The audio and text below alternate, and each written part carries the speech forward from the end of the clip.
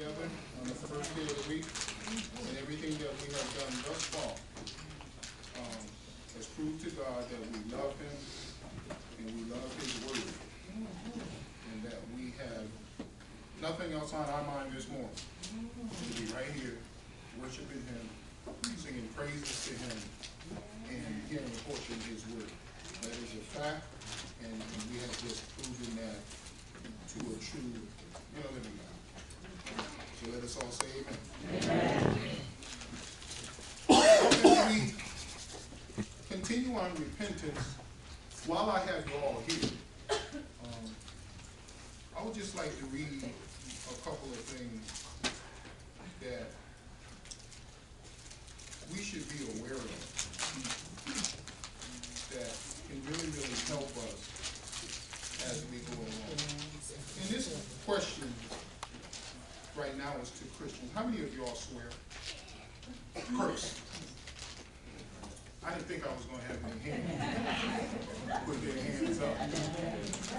But we know you swear. We know you curse.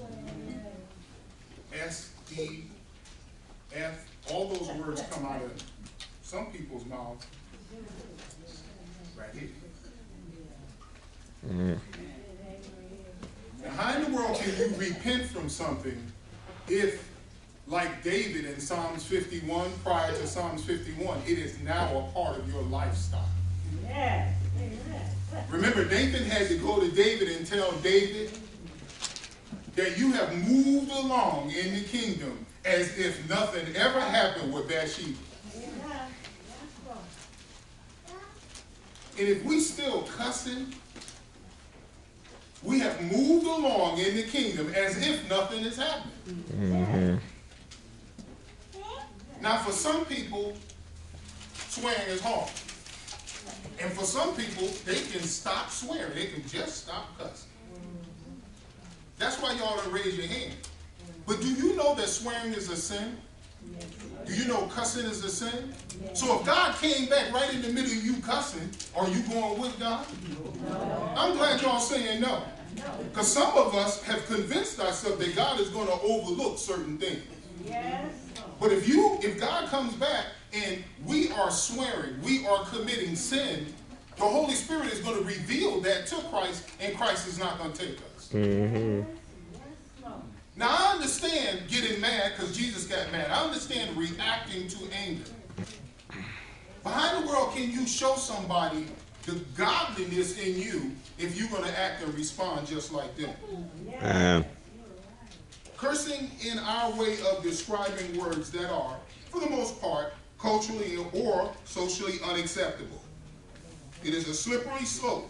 However, to define a curse word, because words are always taking on new meaning, some curse words in the English language are actually authorized words to describe authentic things, but have taken on new meaning as time has progressed. Because of this, it is nearly impossible to create a canonized list of words that are considered curses. Nevertheless, it can be concluded that there are words that are purely rude, crude, or demeaning, and are therefore unequivocal curse words. Mm-hmm. Scripture has much to say about how Christians ought to use their tongue.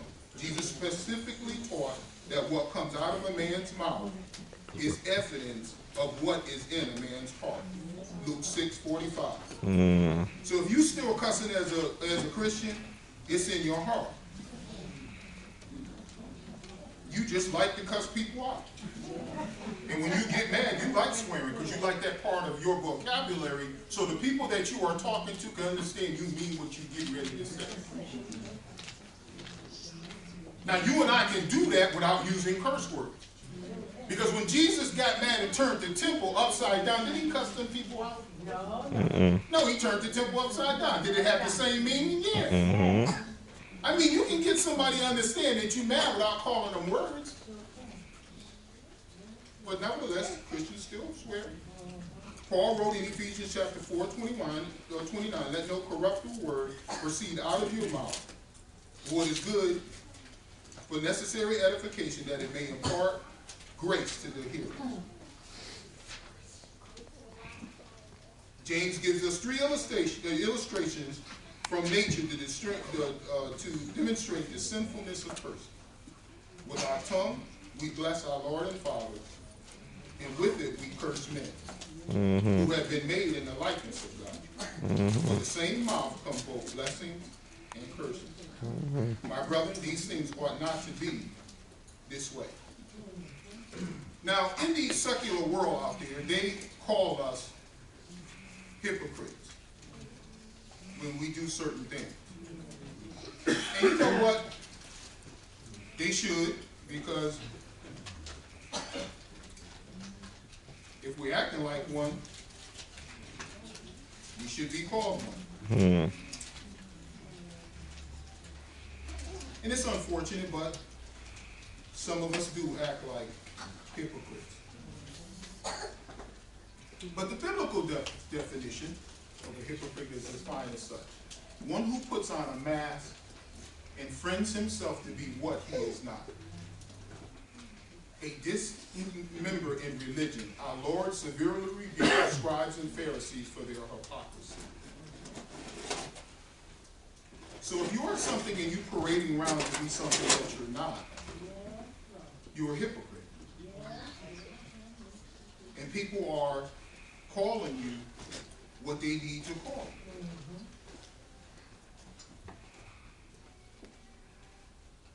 you. A hypocrite is a person who pretends to have virtues, moral, or religious beliefs and principles that he or she does not actually possess, especially a person whose actions belie stated beliefs. So, I mean, we are either in this thing or we're out of this thing. But God is not playing. And you know, when we come together on the first day of the week and we hear portions of God's word, some of these sermons are going to help us, and some of these sermons are going to hurt us, and some of these sermons we're going to get mad because it's being brought forward, because we're not just there. Okay? But in 2 Timothy chapter 3, verse 16 and 17, we have to remember about the book that we hold in front of us. All scripture is given by inspiration of God. So that means everything that we read and everything that is preached and everything that is taught out of the Bible comes from where? It comes from God. Now, it never came from the will of anybody sitting under these light bulbs. It came from God. Okay? And what does it do? It is profitable for doctrine, for reproof, for correction, for instruction in righteousness. So, when we hear certain things as sinful people that the Bible say we shouldn't do, it is for our own good. And remember that what's on the pages is not to be disputed by you and I. It is to be lived and believed so it can save our soul. Okay, now, the Word of God became flesh and dwelled among men. So not only is it printed, it was lived among us. So God showed us the very nature of God through his Son. Okay? So what you have in front of you, when you sit down and read it, you sit down and study it, just believe it and live it. And you'll be fine with God. Because there's one thing God is not going to do with something that he created. He ain't going to argue you over what he just said. And on Judgment Day, there'll be plenty of Christians that's going to go to God and say, but I didn't think you meant X, Y, and Z. Or I didn't think that chapter and verse applied to me. And God is going to say in his thundering and lightning, who do you think you're talking to? I gave it through my Son. I left it in word. And now you're standing before me. And this is one of the books that is going to be open that some of us as Christians are going to dispute. Now in Psalms 51, we examined that on Wednesday night. David's heart was changed. You wasn't there Wednesday night, so you missed that. His sin with Bathsheba, his crying out to God, changed him. When Nathan went to him and said, "O king, you going along as if nothing is happening." Are some of us like that? Is there some things in your life that you simply routinely go along with to the point right now where when you hear it in the Bible or you read it in the Bible, you are desensitized from it? Man. You're just moving on with your life as if nothing is happening because you have already accepted that particular thing in your life and you don't repent. Well, if you don't repent, God won't relent when it's time for forgiveness. Man. How in the world can grace cover us when we don't stop what we're doing? So it's only fair that when God comes back and he finds some of us that have been immersed in Christ doing worldly things, he's going to put us where he put the world. Amen. That's what he meant by when he says several times in the New Testament writings, unbelievers are going to be standing before him. Yeah. Amen. That's why he warned them in Revelation chapter 3. Go tell the region, them 7 churches, that I mean business. Now I'm just here to tell you this morning, stop wasting your time. Stop wasting your time on Sunday morning if you think this is a joke. You think you can come in here and do what you want to do, and you can go out there and live the kind of life you live. Just stop wasting your time. But I just want you to know, at some point, your heart is going to stop. Your heart is going to stop pumping. And after that, you're going to have to stand before God. Because what the devil didn't tell you in your historical life, that you were created to live forever. He didn't tell you. He didn't tell you that the death, only ministers at funeral tell you that you're going to a better place. God didn't tell you you're going to a better place, because the better place he's going to send you to is Judgment Day. And that's when he's going to examine your life and mine. And he's going to get to say where you go. Amen. And there's only 2 places that God has designed for humankind. That's with him and without him. And he designed it, y'all. I go to prepare a place for you, that where I am, you'll be also. Now there's a place that God is going to put us who don't believe, who give up, in a place where he's not going to be. And that place where God is not going to be is where God is not going to be. You want to know what that's going to be like? Die and go to hell. Amen. Think about it. Think about it. We owe God. How many of y'all in here, and I know you'll raise your hand now. How many of y'all been baptized? See, you have showed God through your obedience that you are willing to believe him and be where he is. So if we keep our act together and we keep it right, we going on to be with the Lord. We going on to be with the Lord. But those of us who have not, we are telling God through our everyday living, it doesn't matter what you say. It doesn't matter what you have planned. I'm all right. I'm all right. And I'm going to do it my way. I'm going to do it my way. Okay? Okay. All right. All right. Turn with me now to 2 Kings. That's not the sermon. That's not the sermon. 2 Kings chapter 21.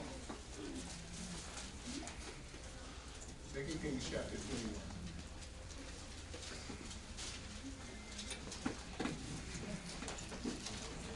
Now, when you read 2 Kings, what I want you to do is read Chronicles also. You have to read them both. So you're going to have to read 2 Chronicles chapter 33. So I just want to show you what unrighteous living is like.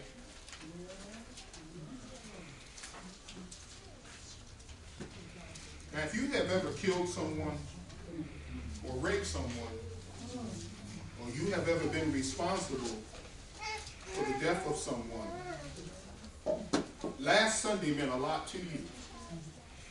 This Sunday is going to mean a lot to you too. Now, for those of us who haven't physically done those things, there's no measurement to sin. So last Sunday meant something to you too. And this Sunday is going to mean something to you too. Because God doesn't measure sin. That person that lies all the time, to God, is just like a murderer.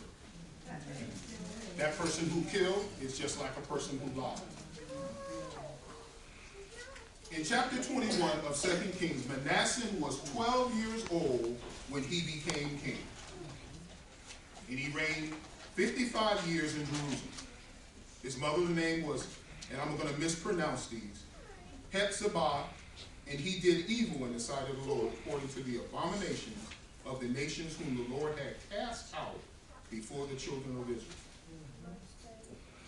He rebuilt the high places which Hezekiah his father had destroyed. He raised up altars for Baal and made a wooden image as Ahab king of Israel had done. And he worshipped all the hosts of heaven and served them. He also built altars in the house of the Lord, of which the Lord had said, in Jerusalem I will put my name. He built altars from all the hosts of heaven in 2 courts of the house of the Lord. He made his own sons pass through the fire, practiced soothsaying, using witchcraft, and consulted spirits in medium. He did much evil in the sight of the Lord to provoke him to anger. He even set a carven image of Asherah that he had made in the house of which the Lord had said to David and to Solomon his son, in this house and in Jerusalem which I have chosen out of all the tribes of Israel, I will put my name forever. I will not make the feet of Israel wander any more from the land which I gave their fathers, only if they are careful to do according to all that I have commanded, and going according to all the law that Moses served and commanded them. But they paid no attention. And Manasseh seduced them to do more evil than the nations whom the Lord had destroyed before the children of Israel. And the Lord spoke by his servant the prophet, saying, because Manasseh, king of Judah, has done these abominations, he has acted more wickedly than all the Amorites, and who were before him, has also made Judah sin with his idols. Therefore thus says the Lord of Israel, behold, I am bringing such calamity upon Jerusalem and Judah, that whoever hears of it, both his ears will tingle. I will stretch over Jerusalem the measuring line of Samaria and the plummet of the house of Ahab, and I will wipe Jerusalem as one wipes a dish, wiping it and turning it upside down. So I will forsake the remnant of my inheritance and deliver them into the hand of their enemies, and they shall become victims and plunder to all their enemies, because they have done evil in my sight and have provoked me to anger since the day their fathers came out of Egypt, even to this day. Moreover, Manasseh shed very much innocent blood, till he had filled Jerusalem from one end to the other, besides his sin, by which he made Judah sin in doing evil in the sight of the Lord. Isn't that a shame? Now this is the king. He passed his own children through the fire. So Aaron would take AJ, and he would take Alex, and he would pass them through the fire. And we require the rest of these people to do the same thing. I never asked that. That's what he said in Jeremiah. He never asked that. Into a wooden image, to something, and that's like, you know, he did this everywhere. He did it wherever there was a hill, he put up an image of these two gods. Even in the house of the Lord, where the house of the Lord put his name, he put and erected up all different kinds of things, even in the house of the Lord, that made the people sin. That made the people sin. And it destroyed the hearts and the minds of people. So you know what? Not only was the blood dripping from his hand for itself, the blood was dripping for everybody else too. For everybody else too. See, it's all right to die for what you did, but not what you're doing to somebody else. And he never said he was sorry until it was brought to his attention. And that's where repentance come in at.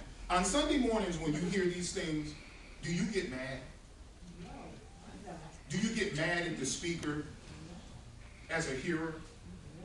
Are you in doubt? Do you contradict what the speaker says when he's reading these things out of the Bible? Do you really think speakers want to stand before you and tell you certain things that's going to upset you in the gospel? All scripture is given by inspiration, that you and I can be corrected. The first thing we should do in prayer is say, God, forgive me, and go home when we repent and stop doing those things that we just heard of if we guilty of those things. Yes, Lord. Amen. Because remember, according to the Old Testament writers, the person that speaks, if he don't speak to sinners and they don't change their ways, God is going to require that blood on his hand. But if he speaks to sinners and they don't do anything about their lifestyle, God is not going to say anything to the speaker. You're fine. You all right with me because you told them. But if you don't tell them, Christians, because guess what? We all are priests in Christ. So if we don't tell people of their wrong ways, God's going to require that out of us. See, that's why when I hear a minister say something, a preacher say something, I don't get mad. I take my little toes and I curl them up in my shoes and I go home and I get quiet. Yes. And I start figuring out calculated ways to change my life. Yes, Lord. To change my life. That's why I open up and I talk to you about swearing. There is no reason at all why you should be cussing people out when Jesus did. Amen. Because those are some of the things that we really, really struggle with. We struggle with the tongue. That's why on Wednesday night, you bring your list and I bring mine. And let's talk about the things that we knowingly do. Because how in the world can God forgive you when at the end of the day you didn't say, Lord, forgive me for cussing? Yes, Lord. If you didn't ask God for forgiveness, how can he forgive you? Well, Ellis, that means I got to be conscious of everything I say and do. Duh. You already know, and I already know that when we get into a heated argument with someone, we need to do like this. 1, 2. And we need to go like this. And we need to be quick to beep, beep, beep, beep, beep. Yes, Lord. Slow down. Beep, beep, beep, beep. Yes, Lord. Because that's going to help us with what's going to come next. Amen. But if 2 logs are burning, what happens to the fire? It gets bigger. Somebody cuss at you, you cuss back at them. That's why I open up with that, so you can understand that the little things, not the major things, the little things that we're doing in our life can hinder us. Amen. Can hinder us. This man had did all these crazy kinds of things, and it was just, it's outrageous. I got some historical stuff about this guy that, I mean, you have to shake your head and say, you know, why? Why? He killed those who oppose his idolatrous ways. Jewish historians record Manasseh killing all kinds of people. It didn't make no difference to him when he got in his frenzy. The 10 Commandments, he obviously broke. No other gods before me. He had multitude of gods everywhere. No graven images. That's all they did was carve up stuff. They shall not commit murder. Well, he was killing his own sons and yours too. And worst of all, he led those under his rule astray. Knowingly, 2 Chronicles 33, 10 and 11, knowingly and willingly disobeyed God, but then he found God. So let's turn to 2 Chronicles. Let's turn to 2 Chronicles chapter 33.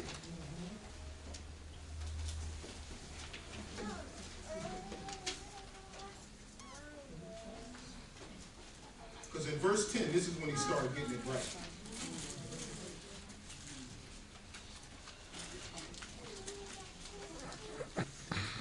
Like I said, I can say some things to you and you can say, Ellis, man, you crazy. And you will walk away from me thinking I'm crazy and not pay me any money. But when God step in your path and knock you off your horse, you're going to know that you be eating dust. You know you eating dust. See, you ain't going to pay me no mind. Oh, that's just Ellis on his soapbox. I only have to tolerate that for 45 minutes. But see, when God stop you in the street, you going to know it's God. Because God going to come in, he going to make your body lit numb. He going to scare you so much that your knees going to start knocking. See, I can't scare you that much. I can just say certain things to you where, after a cup of water or something down the hallway, you're done. Verse 10 of 33. Now the Lord spoke to Manasseh and his people, but they would not listen. Prophets was telling them, but they would not listen. Therefore the Lord brought up of them the captains of the army of the king of Assyria, who took Manasseh with hooks, bound him with bronze feeders, and carried him off to Babylon. Some of your versions say, put a hook in his nose and carried him around like this. King, royalty. And when he was in affliction, he implored the Lord, his God, and humbled himself greatly before God and his father. See, the prophets couldn't tell him anything. You're not repenting over something that a human being is telling you. How many of us do that? We do that all the time in church. We know we did wrong this week, as the brother alluded on the Lord's table. But we take our communion and we go out here as if nothing ever happened. We don't care what the minister says. We go right out of here and start doing the same thing we did before we came in here. But one of these days, God will put a hook around your nose. And I'm not talking about that African style that you all wear with that cute little thing shining. I'm not talking about what looks good. I'm talking about something that's going to bend you to your knee. Now just imagine, grab the inside. Well, don't do that here. But go home in the bathroom and take your 2 fingers and put it inside your nose and grip it. And imagine someone piercing the inside of your nose with a hook that you know if they pull hard, they will rip your nose away from you. Now some women know these things. When they get in a fight, the first thing y'all do is pull on piercings. And what happens to piercings when you pull them? You pull the skin. You pull them right out. That's why you got to be very cautious about where you put earrings and piercing. You better be a very nice person that don't start no trouble. Because that's going to be the first thing people pull is your body piercing. And it's going to hurt. But imagine being led around like that. Look what we just read right here. Being led around like that and knowing that as a king, you just been bound and you're now being humiliated off to Babylon. Now, when he was in his afflictions, he implored the Lord his God and humbled himself greatly before God and his Father. And he prayed to him and he received his entreaty, heard his supplications, and brought him back to Jerusalem into his kingdom. Then Manasseh knew that the Lord was God. How many times as parents we have a stiff-necked, hard-headed kid that don't listen? You talk. You just say this kid is brain dead. And then you start blaming it on genetics. You say to the husband, it must come from your side of the family.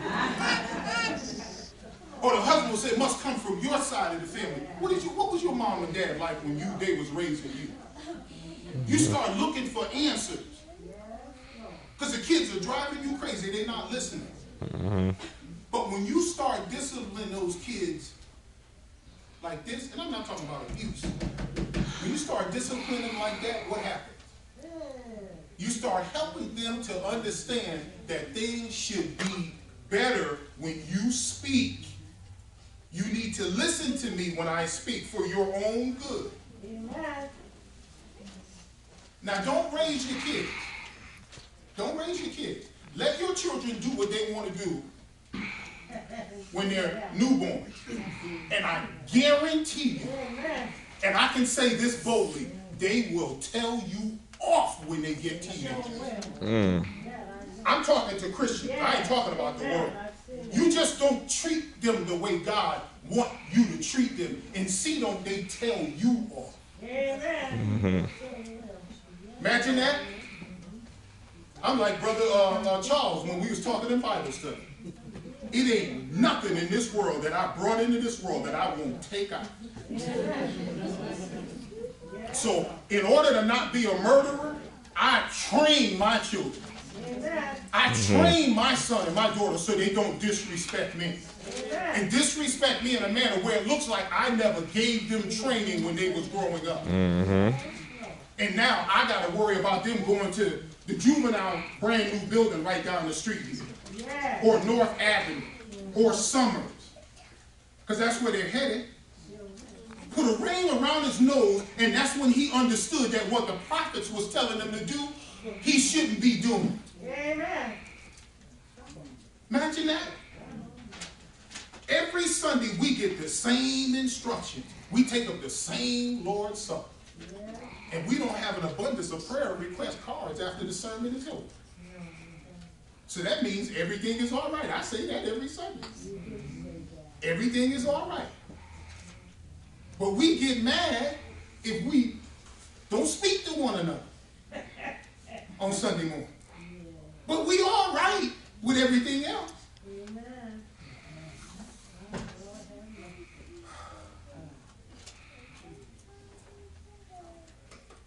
Every one of these guys in Judah and Israel, as you read 1 Kings and 2 Kings, and I must control my emotions, every one of these guys were fathers. And every one of them left a son. And the son was just like dad. Isn't that horrible? Now imagine if he would have been like Hezekiah, and Hezekiah would have been like Jesus. He has no choice to be like his dad.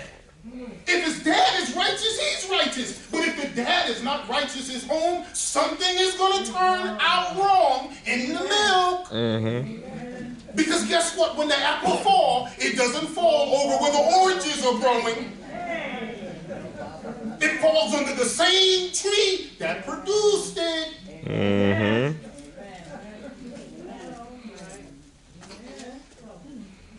Think about it.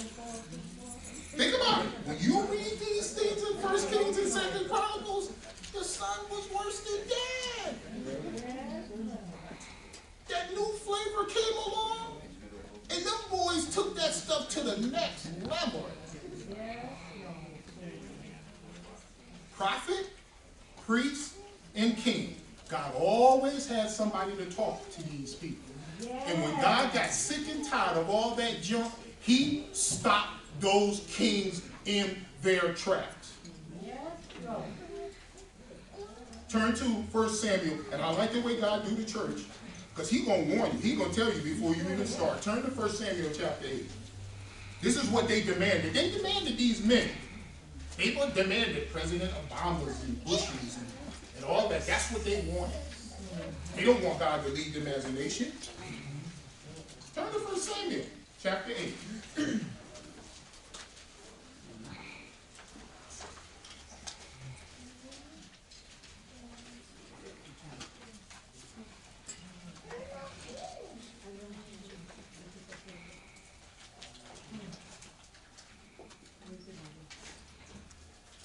Y'all, we're going to have to snatch these kids back.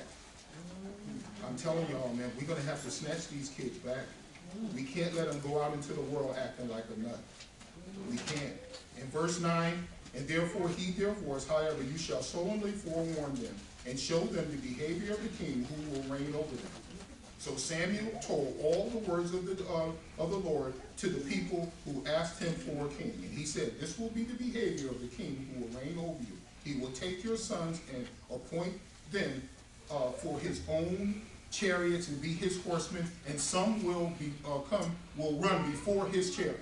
He will appoint captains over thousands and captains over 50s, and will set to them plow his ground and reap his harvest, and some to make his weapons of war and equipment for his chariots. He will take your daughters to be perfumers, cooks, and bakers. He will take the best of your fields, your vineyard. Now you know you really don't like the IRS now, right? Your olive groves, and give them to your servants. He will take a tenth of your grain and your vintage and give it to his officers and servants. He will take your male servants, your female servants, your finest young men, and your donkeys and put them to his work. He will take a tenth of your sheep, and you will be his servants. You will cry out in the day because of your king whom you have chosen from yourselves, and the Lord will not hear you in that day. Nevertheless, the people refused to obey the voice of Samuel and said, no, but we will have a king over us. And then you go back over here to 1 Kings and 2 Kings, 1 Chronicles and 2 Chronicles, and what happened? bow down and worship what? Wood. Who in here got a pencil? Anybody got a pencil? That's a pen. You got a pencil? You know my next question. Why you walking around with a pencil? Right. That's right, brother. That's right. Erase those mistakes. Up in Andover, New Jersey, way out by the Pennsylvania line, there is a craftsman, a carpenter craftsman that take fallen trees and he make statues of animals and stuff, bears, eagles and stuff like that, and it's beautiful. And he'd take a big, large trunk, he'd sit it up, chop it down flat where it's sitting flat, and during the daytime you can see him carving out this tree. And about 2 weeks, 3 weeks later, he sell these things, he shellac them, and he'll sell these things, and they become large wooden images. And see, this is what they were doing. They were taking created things and worshiping them.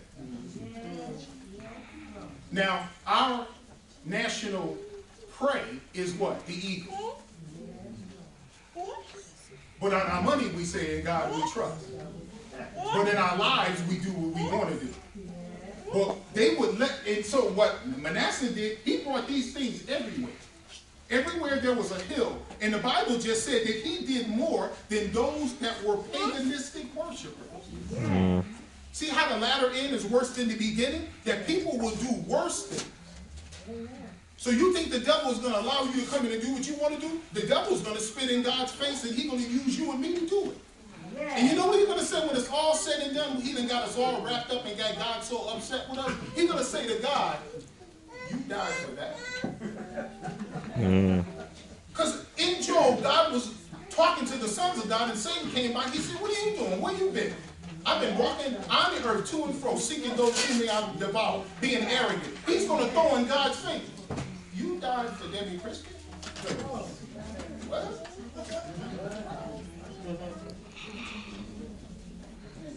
You died for Jason Charles? Jason, boy, yesterday, when he got mad at the United Nations, he cussed his guy out. He's one of my people. He's one of my people. You allowed Luce to take the Lord's Supper? Did you hear what Luce called Jennifer in the parking lot before they walked across the street? You died for Luce? I can see you dying for Jennifer. But you died for Luce? Think God don't hear that? You think God don't hear that? He said to Jesus in that 40 days that the Holy Spirit sent him there to fast. He said to Jesus, it is written. Yes. And Jesus fought him back with what it actually said. Can you and I quote scriptures to Jesus, to the devil, what is actually said? How can we quote this when we're not living this? And if we're not living this, how can we produce this? I don't know. I just don't know what's wrong with some of these ministers, man. They don't be saying certain things on Sunday morning. I don't know what's going on. Turn to Malachi. It's the last Old Testament book. Last Old Testament book.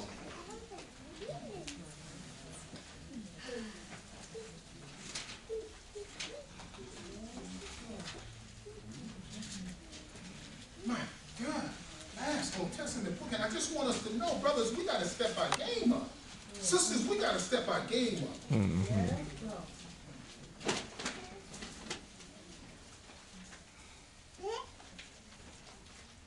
Starting around 14, he wants men to be faithful to their wives. He wants us to be faithful to our wives. Even then, he wanted us to be faithful to our wives. Right now, he told Timothy to tell the men to love their wives. Well, I don't buy my wife flowers, Ellis. Why? Because she don't want none. You know the reason why your wife don't want no flowers? Because you never buy her any. She can't want something she don't get.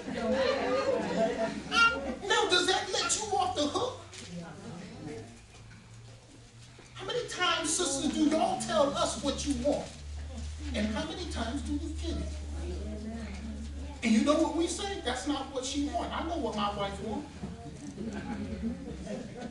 But why is your wife telling other wives what she don't get?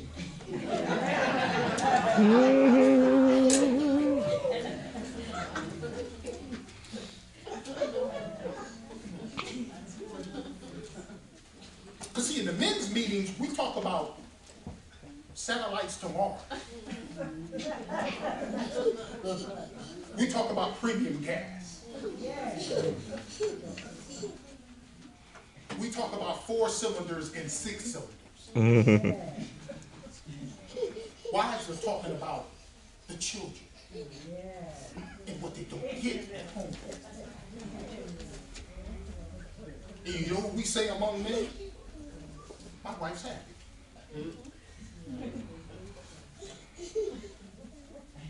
I know if y'all can tie me up, y'all will tie me up.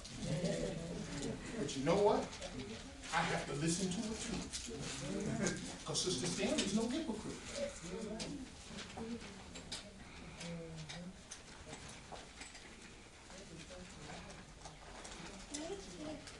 You say, for what reason? Because the Lord has been witness between you and the wife of your youth, with whom you have dealt treacherously.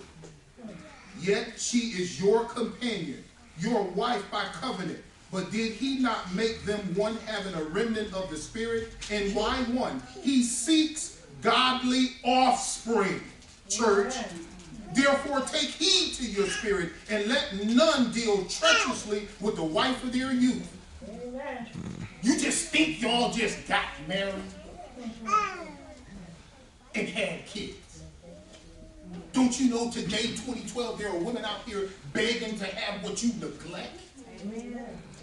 Begging for someone to put a bundle of joy in their arm and you don't even pay your child no mind? Begging to take your children. You give me your children, I can have children. Just give me what you started. Don't you know there's women today that are begging for that? And you won't treat your son with godly respect because God already told you what he wanted? You're not going to train your son and daughter? And God already told you what he wanted produced because he blessed the womb? Isn't that amazing? But yet, you and I as parents are going to be just like Manasseh. We're going to raise, because remember, he had a son and his son's coming next. And guess what the son is going to do? The same thing, because that apple don't fall far from the tree.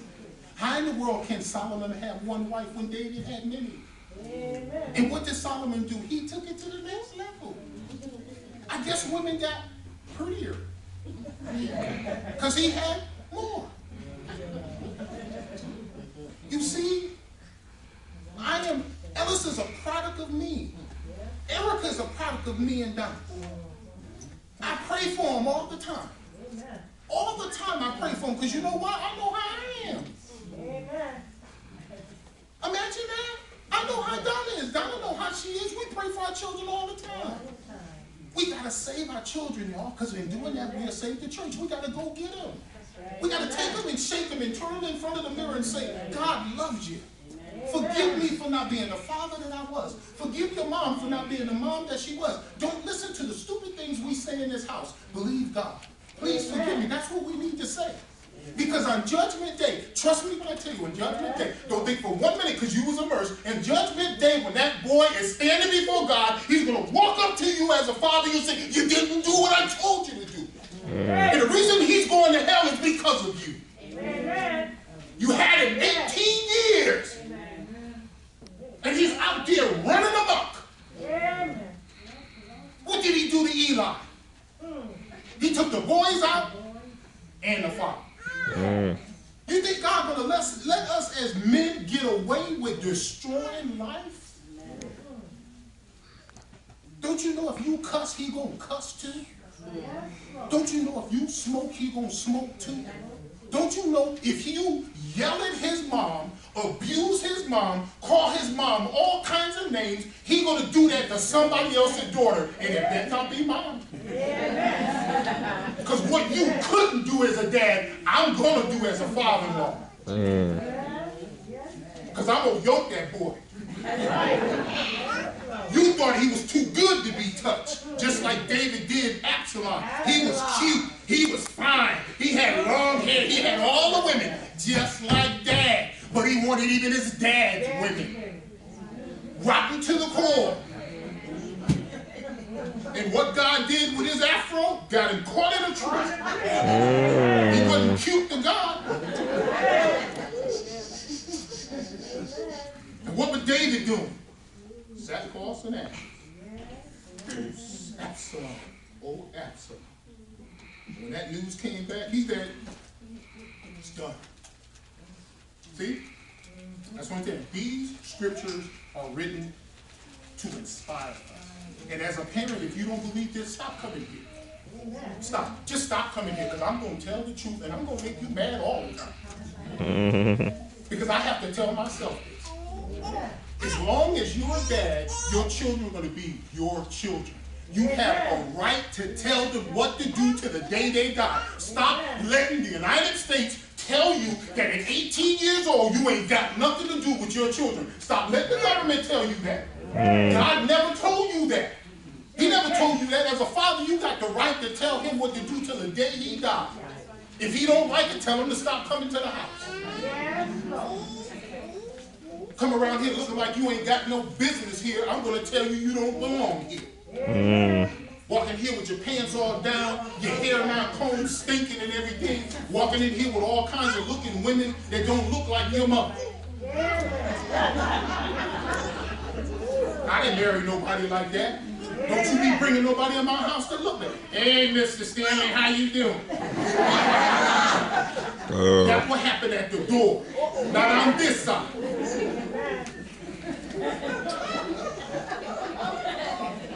You crazy? I'm not. You sinning? I'm not. I wake up at 3 o'clock in the morning in my house, and Ellis and Erica got everybody downstairs. They throwing down. They got the second floor rocking. Donna said, "What's that?" I said, "I don't know. That's your son and your daughter." Well, I can tell you what. You get down there and stop this man. I'm coming downstairs with some firepower. It ain't gonna be firecrackers. Up and out. Everybody. Because that's what it's going to come to, man. I just proved it to you. That's what it's going to come to. These boys are going to act just like you. And they're going to take it to their generation and to their level. They are. I have no tattoos on me. The Bible says in the Old Testament, I am the Lord your God. I just showed you that he said in Malachi 2, I never changed. I didn't put nothing carving on me. You know why? I wanted to. I did. You know, I seen some things that my friends was getting when we turned 18. I used to go with them to tattoo shops because I had my license and I had the car. And there were several things I wanted. You know? But I was still living at home. And Robert Stanley didn't have no tattoos.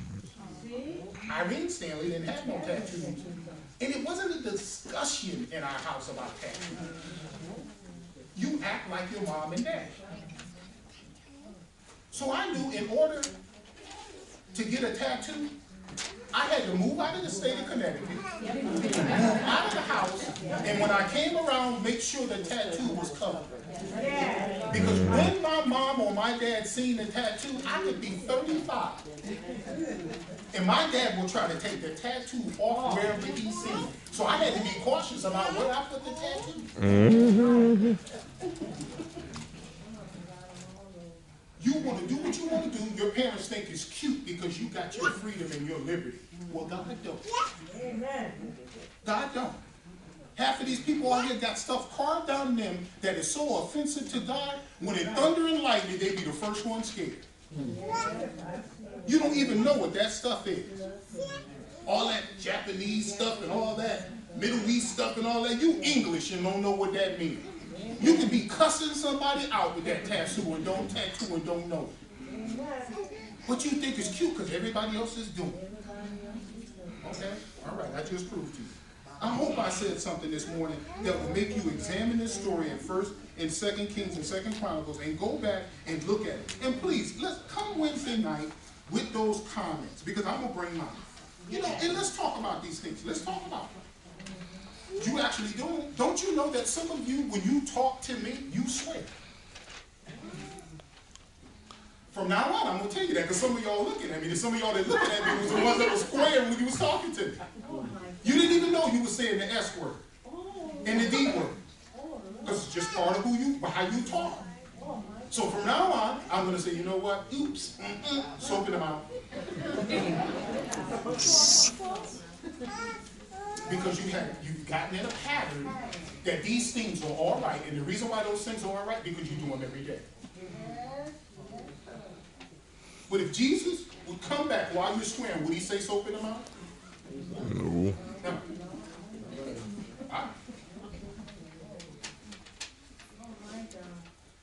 How in the world can you get somebody to see the Jesus in you when you're acting just like they act? Man. They can't see the Jesus in you. That's right. You notice y'all didn't say amen that much today? You think I didn't notice that?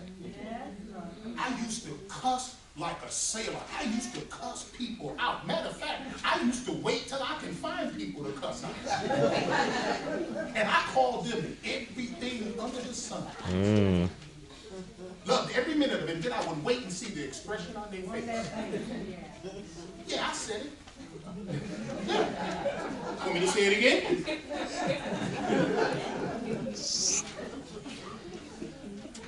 And I'm not boasting and I'm not putting myself on a pedestal, but ask them how many times they heard me swear. You know how hard that was for me to do.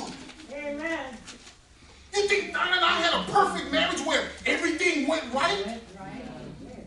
Ask them. They sitting up here on the first row. You know how hard that was? You think I'm telling you something because I think I'm all great and I think I got it all together? I still have to control myself, y'all. 30 and 27 years old and they still don't hear me swear. You know how hard that you think I can get mad? Amen. Y'all think Ellis and Erica don't make me mad? I know.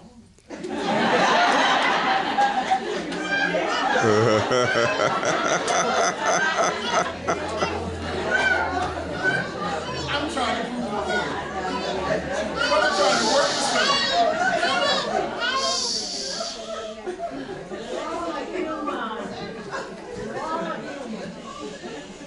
Let me stop.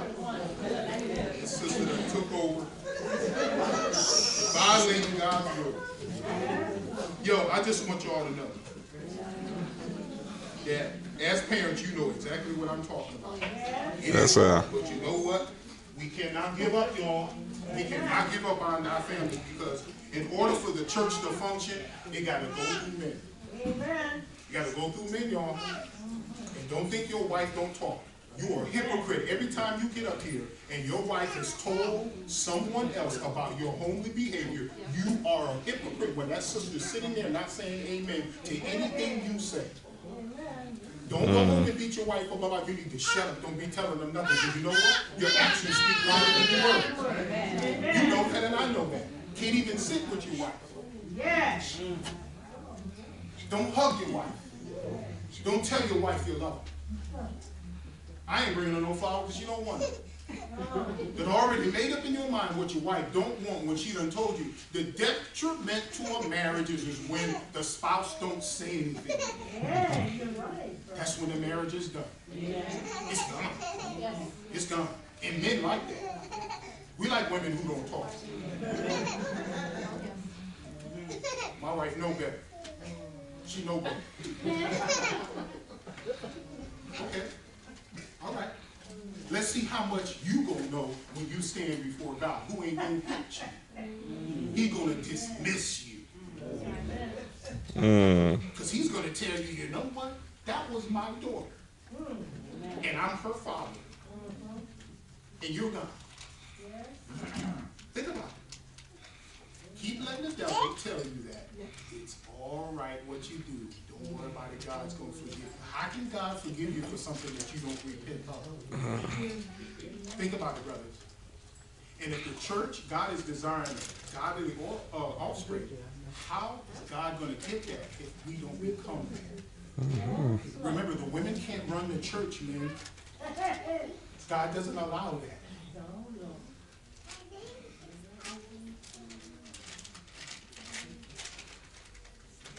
Raise your hand in prayer if you need it. I got to change. I got to change. Ellis, you right? You right? Who can you send me to? I got to change. I got to go home. I got to change. Honey, I'm sorry. And for you wives who have been made up in your mind that your husband's behavior is all right, you send him too. You send him too because you are allowing it. You are allowing it. And guess what? The responsibility of those children is on two people. If he don't do it, you got to do it. Lois and Eunice did it.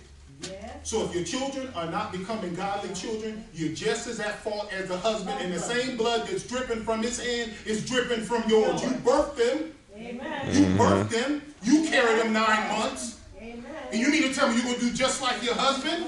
Well, you're going to be in the same hell he's in. Think about it. Think about it. Because I know wives that are like that. Whatever my husband say goes, okay. Okay. Okay. All right. All right. All right. I got nothing else to say. If that's the way you feel and that's what you believe in you and your action, okay. If God wants that child to be something, that child is going to be something. But he's going to hold you accountable for it. So go ahead. Go ahead. And I'm just dying for one of you brothers to come up to me afterwards and say something. Oh, Ellis, I did something you're going to say to me. Prove it in the Bible. Prove me wrong. Prove me wrong. You go and you look at 1 Kings and 2 Kings and 1 Chronicles and 2 Chronicles and look at the behavior of those men and their sons. That even some of the grandfathers were still around. You look. Go and look at David and look at Solomon. Look at these things. And then look at your son and look at your daughter. Look at Alex Aaron. Look at Alex. Look how many more years, Captain, he's going to be in this house. And remember, at 18 years old, they're gone. They're gone. Look at him. Look at him.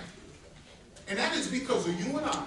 And if we don't repent of these things, he's done. Satan is already standing outside waiting on him. And he's waiting on you and I as parents to make a godly mistake. Because he got young kids his age killing themselves. Think about it. Think about it. I don't want to talk about NASA. I don't want to talk about cars. I want to talk about Ellis. I want to talk about Danny. I want to talk about Brian. That's what I want to talk about. I want to talk about the future of the church. That's what I want to talk about. And don't get hot and bothered with me because that's what I want to talk about. We can't afford to lose the church, y'all. God's going to blame us for it. In Acts 2:38, God made it perfectly clear when Peter and those 11 apostles got up and stood up and they said, you know, men and brethren, we got something to say here. You know, this Jesus who was here in the flesh, you know what you did? You crucified him, you murdered him. You really, really did. And you know what? They had every authority to say that because you know what? They did too. They did too. They left, they ran. And don't you know the 11 ran before Peter did? And then, when Peter looked at Jesus, what did he do?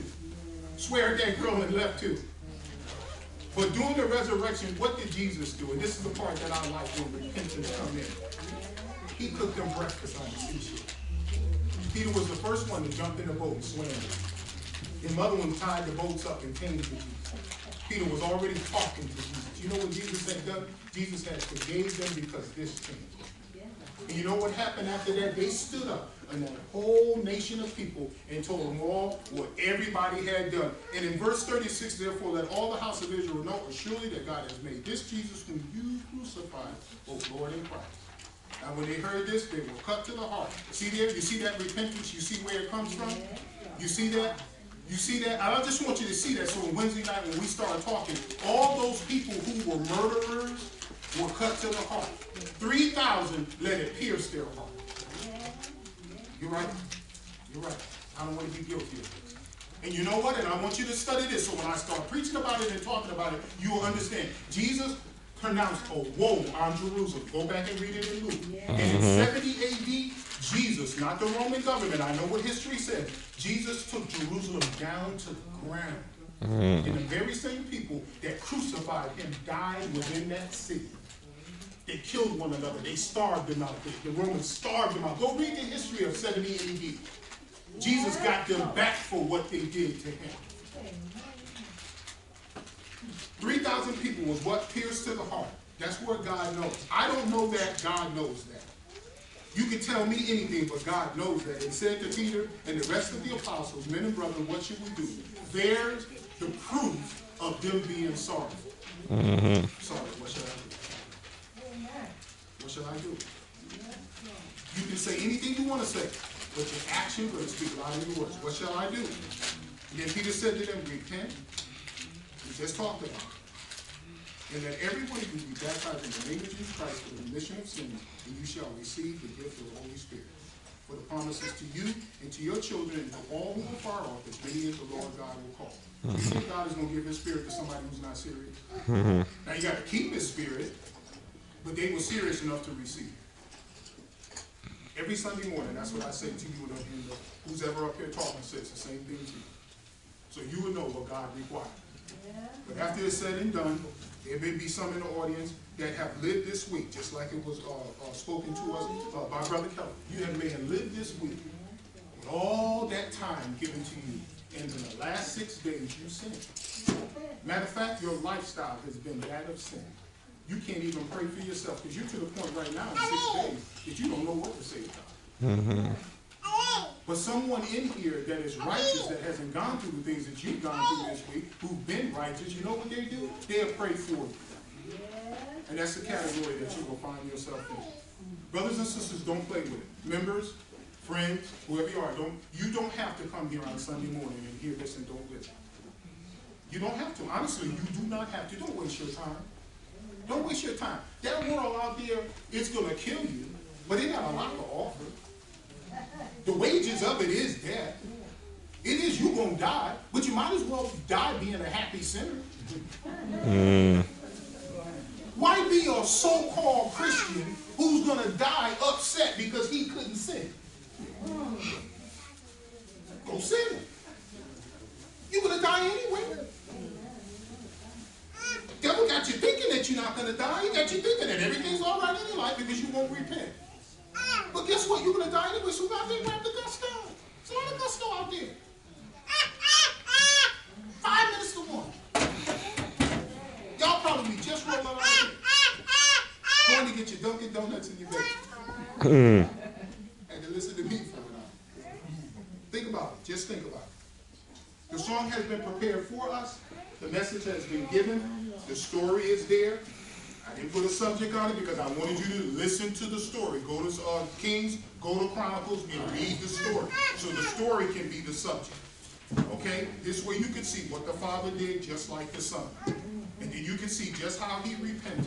After he was led around with a nose hook, you can see just what brought him to his knees. So you will know when you go home, you need to say to God in your prayer room, I got to change Ellis. I got to change Ellis. You have said it too many times to me, Lord. I got to change Ellis because my family is at stake. That's what these scriptures are about. Now the song has been prepared. It's 9:47. Let us stand and sing.